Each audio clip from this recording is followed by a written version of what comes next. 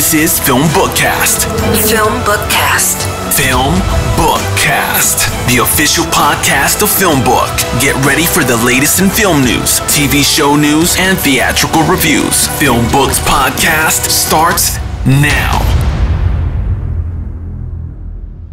Hello, everyone, and welcome to FilmBookCast, the official podcast of FilmBook. My name is Chris Banks. If you're tuning into FilmBookCast for the first time, first of all, welcome, and what I do on this podcast is discuss the latest film and TV show news. I also review an in-theater film. You can find more about FilmBookCast on film-book.com by using the search term FilmBookCast. You can also email us at podcast@film-book.com with FilmBookCast in the subject line. Let's jump right into movie news this week. In more film news, if you're planning on going to see Venom or Fast 9, their premiere dates have changed. Venom Let There Be Carnage will now go on September 17th instead of June 25th. This comes in the wake of Universal moving F9, Fast and Furious 9, from its summer release date originally to now Memorial Day weekend. The Venom sequel will have the full suite of 3D IMAX and premium large fat format screens. Previously, Sony had The Man from Toronto on September 17th, but that film has been moved to a to-be-determined date for the time being. Also opening on September 17th is another sequel, The Boss Baby Family Business. With theaters having been closed for the biggest part of the last year, big markets like Los Angeles and New York are beginning to reopen in stages. LA venues saw their first butts in the seats this week, as they were allowed to reopen at just 25% capacity, or 100 people, whichever was less. Further off is a reopening of the European circuits. The original Venom film, released in the first weekend of October in 2018, charted an October record of $80.2 million, but it was outdid by Joker, who did 96.2. Tom Hardy is reprising his role as the Spider anti-hero. And Michelle Williams is back as well, in addition to Woody Harrelson as the villain Carnage. In more film news, Netflix has picked up the worldwide rights to He's All That, a gender-swapped remake of the beloved 90s classic She's All That. He's All That stars TikTok star Addison Rae in her acting debut as Paget Sawyer, in a role inspired by Freddie Prinze Jr.'s Zach Seiler. Rachel Lee Cook, who played lovable art geek Lainey Boggs in the 1999 original, will play Paget Sawyer's wise and caring mother. Paget accepts a challenge to turn the school's least popular boy, played by Cobra Kai's Tanner Buchanan, into a prom king, attempting to avenge himself following a humiliating fallout with her boyfriend. The remake also stars Madison Pettis, Peyton Mayer, Isabella Cravati, Annie Jacob, and Myra Molloy. Mark Waters, who also directed Mean Girls and Freaky Friday, will be directing the picture, and R. Lee Fleming, who wrote the original screenplay for the film, is writing a fresh spin of from Pegdet's perspective. The original She's All That producers will return as He's All That producers. Netflix will release the film later this year. This week, we saw the 93rd Academy Award nomination list, and for Best Picture, The Father, Judas and the Black Messiah, Mank, Minari, Nomadland, and Promising Young Woman, Sound of Metal, and The Trial of the Chicago 7. For Best Director, Lee Isaac Chung for Minari, Emerald Fennell for Promising Young Woman, David Fincher for Mank, Chloé Zhao for Nomadland, and Thomas Vinterberg for Another Round. Best Actor, Riz Ahmed, Sound of Metal, Chadwick Boseman, Ma Rainey's Black Bottom, Anthony Hopkins, The Father, Gary Oldman, Mank, Stephen Yeun, Minari. Best Actress, Viola Davis, Ma Rainey's Black Bottom, Andra Day, The United States vs. Billie Holiday, Vanessa Kirby, Pieces of a Woman, Frances McDormand, Nomadland, Carey Mulligan, Promising Young Woman. Best Supporting Actor, Sacha Baron Cohen, The Trial of the Chicago 7, Daniel Kaluuya, Judas and the Black Messiah, Leslie Odom Jr., One Night in Miami, Paul Raci, Sound of Metal, Lakeith Stanfield, Judas and the Black Messiah. Best Supporting Actress, Maria Bakalova, Borat's subsequent movie film, Glenn Close, Hillbilly Elegy, Olivia Colman, The Father, Amanda Seyfried, Mank, Yoo Jung-yoon, Minari. Original Screenplay, Judas and the Black Messiah, Minari. Promising Young Woman, Sound of Metal and the Trial of the Chicago 7. Best Adapted Screenplay, Borat's subsequent movie film, The Father, Nomadland, One Night in Miami, and The White Tiger. Best Animated Feature, Onward, Over the Moon, A Shaun the Sheep Movie, Farmageddon, Soul, and Wolfwalkers. Best Production Design, Father, Mank, Ma Rainey's Black Bottom, News of the World, and Tenet. Best Costume Design, Emma, Ma Rainey's Black Bottom, Mank, Mulan, and Pinocchio. Best Cinematography, Sean Bobbitt for Judas and the Black Messiah, Eric Messerschmidt, Mank, Darius Wolski, News of the World, Joshua James Richards, Nomadland, Fedin Papamichael, The Trial of the Chicago 7. For Editing, The Father, Nomadland, Promising Young Woman, Sound of Metal, and The Trial of the Chicago 7. Best Makeup and Hairstyling, Emma, Hillbilly Elegy, Ma Rainey's Black Bottom, Mank, and Pinocchio. Best Sound, Greyhound, Mank, News of the World, Soul, and Sound of Metal. For Visual Effects, Love and Monsters, The Midnight Sky, Mulan, The One and Only Ivan, and Tenet. Score, To Five Bloods, Mank, Minari, News of the World, and Soul. Best Documentary Feature, Collective, Crip Camp, The Mole Agent, My Octopus Teacher, and Time.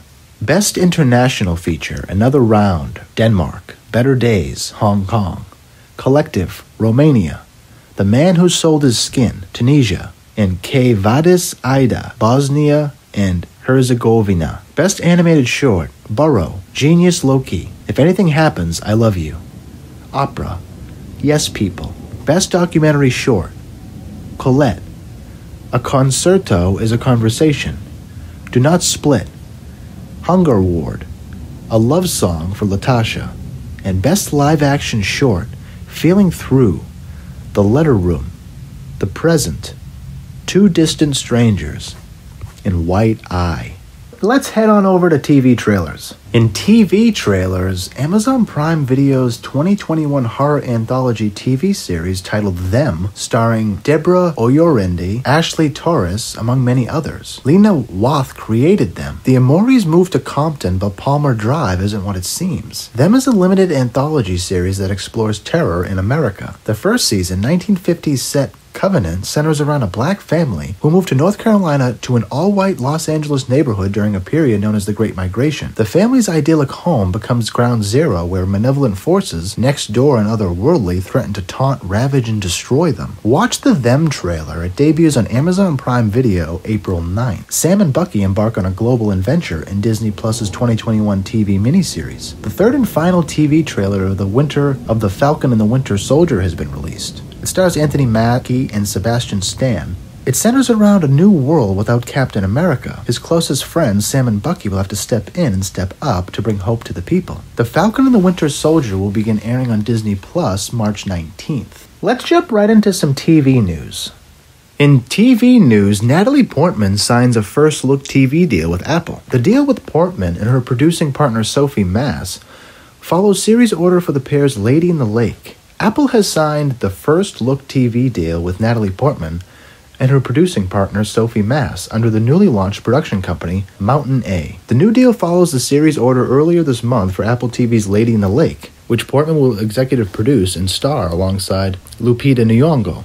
Lady in the Lake is a limited series from Honey Boy director Alama Harl and writer Dre Ryan. It's an adaptation of a 2019 novel of the same name by Laura Lippman. The project centers on an investigative journalist and a black progressive activist in the 1960s Baltimore. This marks Portman's first foray into television. Wednesday's deal with Apple also marks the first production deal for Portman and Mass. Apple has partnered with many high-profile parties, including Oprah Winfrey, Julia Louis-Dreyfus, Kerry Ehrin, Leonardo DiCaprio, Ridley Scott, Scott-Free Productions, A24, and Imagine Documentaries. Very exciting TV news. In more TV news, Ridley Scott and Stephen Knight plot a 10-episode World War II epic titled Roads to Freedom. The 10-episode epic that will tell the story of World War II from several international perspectives is based on the Sir Anthony Bevers's books. The intention is to tell a story using fresh and unique perspectives. While most Hollywood war films have focused on the American and British effort, Roads to Freedom will portray the brutal realities from multiple viewpoints with characters not only from the US and UK, but also from Russia, Germany, and France, and other countries across the globe. That includes women and children struggling to survive. The emphasis is on humanity. The characters are bound together by one dramatic story. Some of the storylines will be discomforting but heroic. And the race between the East and the West to capture Berlin will shed light on what became the foundations of the Cold War. Ridley Scott plans to direct the launch episode of the series, and Knight and Bever will write all the episodes. The book sold more than 8 million copies and is in 33 languages across the globe. Very exciting TV news from Ridley Scott's production company. Time for some movie trailers. In more movie trailers, Vaughn Stein's Every Breath You Take trailer has been released by Vertical Entertainment. The Every Breath You Take stars Casey Affleck, Sam Claflin, Michelle Monaghan, among many others. David Murray wrote the screenplay for Every Breath You Take. It's about a psychiatrist whose client commits suicide and finds his family disrupted after introducing her surviving brother to his wife and daughter. The Manchester by the Sea Oscar winner plays the mild-mannered psychiatrist who is unable to prevent his teenage client from committing suicide. The deceased girl's older brother, played here by Sam Claflin, is enormously upset. Though he secretly blames her psychiatrist for her death, he worms his way into the doctor's family life, developing personal relationships with the doctor's wife and teenage daughters. He soon reveals himself as someone they should fear and not welcome into their home. Watch the Every Breath You Take trailer. It debuts in theaters April 2nd. Let's get on over to this week's movie review. What do you think? For this week's movie review, we're going to talk about Nomadland. It's in theaters. It's also on Hulu. It just came out. It's directed by Chloé Zhao. It's written by Jessica Bruder, based on a book by Jessica Bruder. The screenplay was written by Chloé Zhao. It stars Frances McDormand, David Strathairn, Linda May, among many others. It's one of the most popular movies right now. It's listed as number 10 on IMDb. Nomadland is about a woman after losing everything in the Great Recession. She embarks on a journey through the American West, living as a car-dwelling modern nomad. It's an extremely touching film, and it's actually a really real movie. It touches on extremely real topics, and Frances McDormand is so amazing, but she's so perfectly cast as Fern, who obviously has lost everything post-Great Recession, and we see that she loses her house and she's now living in her van. You know, it's actually a really real scenario for a lot of Americans, I think, and her age group. She's in her 60s, and most of the people who are living this kind of lifestyle are also in their 60s and older with health issues. And what does it mean when you get to this stage in life and essentially have your life stripped away from you? Have a bank take your house, lose your job, lose your family, lose your way of living life. What happens when you get to your 60s and this happens, right? Especially in America. What does that mean? For Fern, it means that it pushes her into this nomad lifestyle, and she's now living in her van, and she now lives in a community with people who do the same thing. They all live in their van. It's a beautiful but brutal way of showing the harsh reality of America right now. It's heartbreaking, but the way that these people come together is very beautiful. They form a very strong community, and Fern has many jobs. You see her throughout the film work many different jobs. I'm guessing it's temporary work, which is, again, just a real undertone about what living in America is right now, especially for retirees or soon-to-be retirees or people who should be retired, but they can't because of the financial reality of what living in a house costs or just living costs in America today. Housing and real estate, like, these are the fault lines. This is where we see what has happened over the past 20 years, right? We see, take one market, the real estate market, and it shows you where capitalism has gone wrong in the past 20 years. Because you have people like Fern and a whole community of people who, instead of living comfortably in a house with a retirement, are living in a van in the middle of nowhere with no hope. They don't trust the system. They don't love their country because their country has put them in this place, right? And you empathize with Fern very quickly, and you see just how beautiful of a person she is, how welcoming she is. She's a hard worker. She doesn't make any excuses. She doesn't even feel bad for herself. She just is trying to get herself into a place where she is at peace and happy, because she lost her husband as well. So she's dealing with all of this real life stuff, and it's a really real spoonful for us as a viewer, because it's honestly the economic reality of many older Americans. You see the deep distrust in this community towards quote-unquote the system, or quote-unquote America, because they're very disenchanted and disillusioned by having to live in their van. I can relate. I would feel the exact same way if I spent 45 years working 40 hours a week, and then I got to that place in life and I have nothing to show for it. It's disgusting. It's post Citizens United, capitalism has just gone completely off the rails, and housing is the border of that. It shows us what has happened, right? I mean, people are working 4 jobs to pay rent. That's capitalism without regulations. And that's the America that we live in. Fern and the people of her community, Nomadland, let's call it, have just rejected all of it. They've turned away from all of it, and they're creating their own community, their own way of life almost. There's a scene where they're trying to compare Fern's lifestyle to the original pioneers of America, and it's very similar, because these people, Fern, are rejecting a king almost. They're rejecting a system, an oppressive system, which is very much like the original American pioneers did. We have to have that conversation as a people, because we can't have people living in their vans. There's so much loss in the movie, and what it does to us as people. Where do we go after loss? How do we find connection again? Love. That's where the film kind of ends.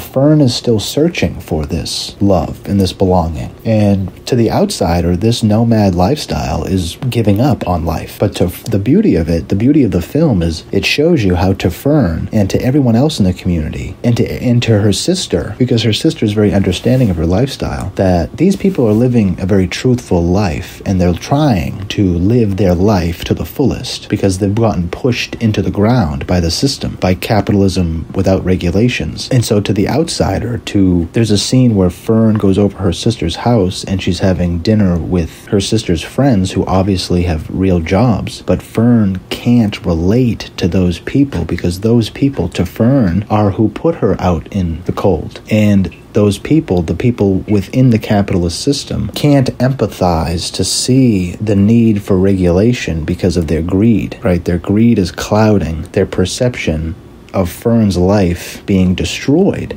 because of no regulations. And instead, they kind of talk down to Fern. Fern reminds them that she's actually living her life the way she wants to, which is a good lesson for us as a viewer coming away from this movie, is to see that this community of people are actually extremely loving, productive, heartwarming, good, trustful people. They have just been put out in the cold by a country who has, post-Citizens United, completely focused on capitalists at the expense of consumers. If anything, Nomadland gives us a real-world taste about what that feels like and looks like and smells like.